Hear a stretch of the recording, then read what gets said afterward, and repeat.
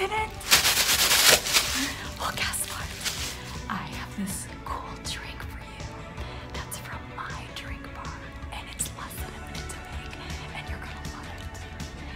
Watch this. So first we're gonna start with a thin rim glass and some straws. It doesn't matter which kind, even these work, or straws from McDonald's, whichever ones you prefer. But in this case, we have some gold ones that look beautiful. So the next thing you're going to grab is some cotton candy. The next thing you're gonna wanna do is add some cotton candy. So you're gonna want to probably just kind of pinch it around the straw. It doesn't have to be a lot, but just kind of put it there off to the side, right? The next thing you're going to want to do is grab some champagne or bubbly.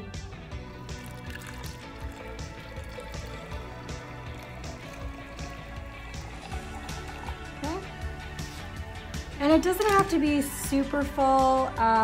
You could fill it all the way up if you wanted, or you could leave it. I'm gonna add one of these rock candies right here, like so. And these are called edible sweet decorations, and you can get these from a grocery store or wherever you wanna. Let's see, we're gonna put a cute little heart here on the drink. So we're just gonna put it right there on top. And the last thing we need is maybe a charm. So we can just put that there like that. All right. So what do you think, guys? Isn't this cute?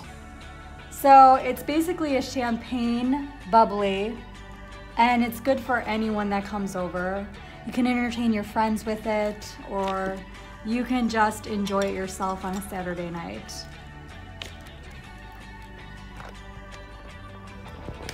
Because it's really good, guys.